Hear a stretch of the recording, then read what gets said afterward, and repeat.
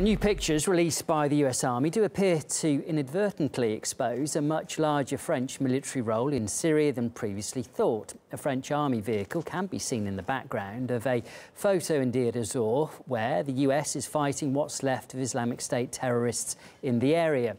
The image, though, was quickly deleted. Here's Charlotte Dubinsky with more details.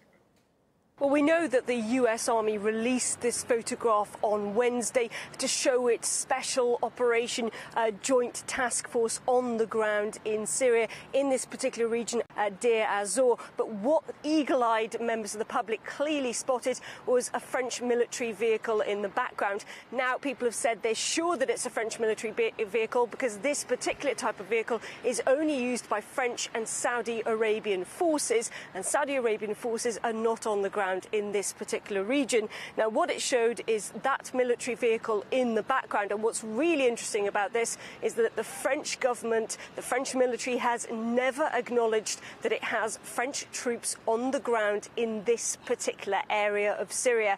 Now, we do know that this area is where the US-backed fighters have been battling against jihadists, and we also know that France has been part of a US-led coalition which has been conducting air operations over Syrian airspace over the last few years. But in particular, it's been aiding Kurdish forces on the ground as they fight against ISIL or Daesh forces. Now, and we know that France has pledged in the past full support to Syrian Kurds on the ground.